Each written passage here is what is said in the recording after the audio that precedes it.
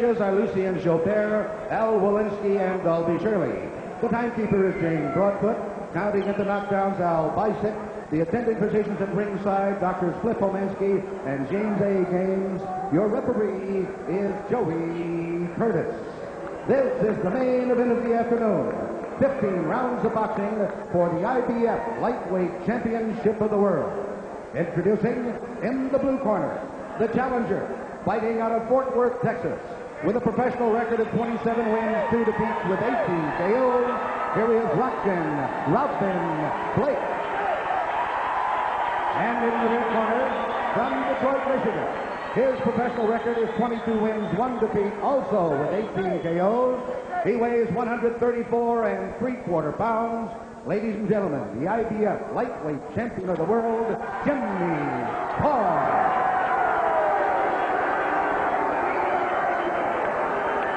Sellout crowd here, standing room only at the Sports Pavilion here in Las Vegas, Nevada. The referee, Joey Curtis, giving the final instructions to Blake on the left, the champion Paul on the right. And Jimmy Paul came in at 134 3/4, a quarter pound under the limit. Robin Blake at 134. And you can see the height reach advantage go to Robin Blake. Jimmy Paul, 2 years older, at age 25, got the chance to win the title from Harry Arroyo when Blake, who was scheduled to meet Arroyo for the title, injured a hand in training and had to pull out. And so Blake now gets a delayed chance, but against the new champion, this young man, Jimmy Paul, making his first defense. There are many champions here at ringside for this fight that boxing experts expect to be a dandy.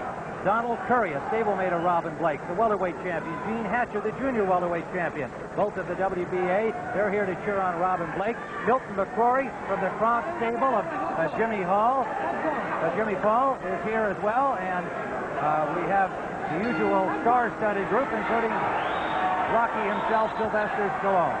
Underway in round number 1, scoring on the 10-point must system by 3 judges at ringside: Dalby Shirley of Las Vegas, Lucien Joubert of New Orleans, and Al Walensky of Miami.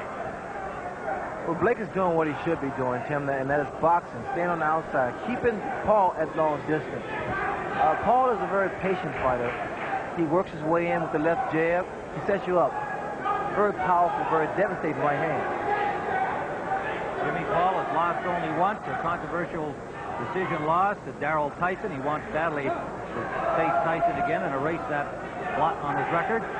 Robin Blake has lost twice to former champion Harry Arroyo, but prior to Arroyo having won the title, and to Tyrone Crawley, who's expected to meet Livingstone Bramble very shortly for the WBA championship.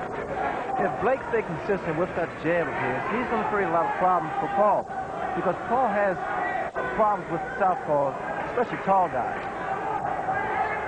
Bill, one thing that was very impressive about Paul when he won the title against Arroyo is that he doesn't present you much of a target. He gets turned well and kind of points that shoulder at you, and he's a hard guy to hit. He's a very good defensive fighter as well as a big bomber, isn't he? Excellent defensive fighter, Tim. He has good balance. That's the key to being a good defensive fighter.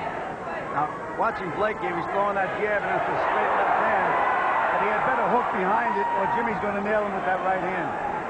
Saw the left hand come from Robin Blake. He has a solid right jab. The left hand is his big weapon. It's also the hand that has suffered injury before, the one that delayed his title opportunity against Arroyo. And there's a right hand shot from Jimmy Paul that landed. Blake says the hand is fine. He's physically and mentally in the best prepared state of his entire young boxing career. Ray, so far, Robin Blake is sticking to a pretty good fight for him. He's moving to his right, away from Jimmy Paul's right hand. It's a matter of, it's mind over matter. Now, Paul should try to move Blake the other way. Well, what you might see in Robin Blake, in fact, is his history. Once he gets hit by a good shot, he resorts to fighting inside. And that is a big mistake he can make with Jimmy Paul. Approaching the 30-second mark remaining in round 1, scheduled for 15, the championship distance for the Boxing Federation. Newest organization. To the 30-second mark we go, and a left by Blake landed. And a good combination by Paul, and that wobble Blake, he backs up. Solid combination scored by the champion. Notice how quickly Paul gets back on balance when he throws a punch.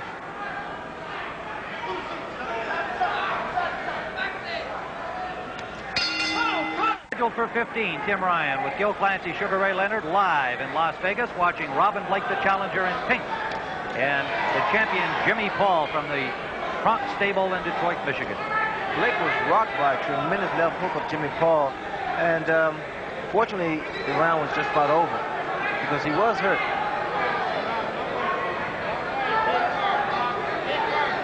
Early in round 2, a sellout crowd here in the Sports Pavilion. Knowledgeable boxing fans in Las Vegas all turned out for this fight. More than 4,000 and literally standing room. Jimmy Paul is what you consider a technician in boxing because he utilizes every punch, the left jab, the right hand, the hook. He sets you up. Gil, you often say that when a boxer wins the title, it makes him about 25% better automatically. And talking to Jimmy Paul, watching him work in the gym the other day, you can see that new confidence, poise, and just that championship attitude. Tim, I've never seen it to fail. Well, always makes a fighter a better fighter. And a little richer too, Gil. Right. Good point, Ray. You sure would know about that, Ray.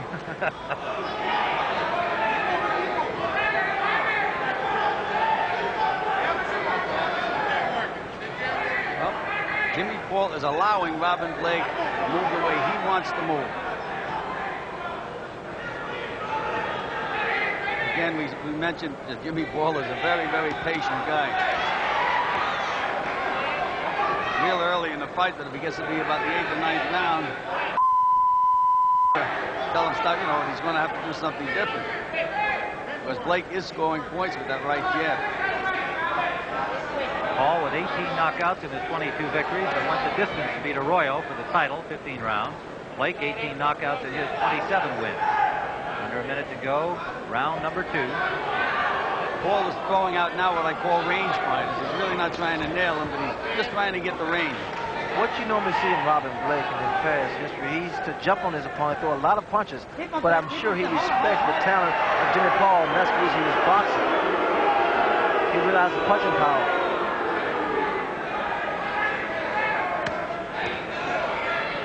Ray Blake was starting to do just what you said. He threw a dangerous wide left hand to the body against Jimmy Paul.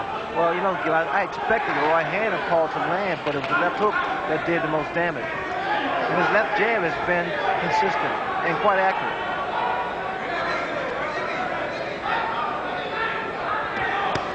And to the end of round number 2, with a flurry by Blake. Final seconds.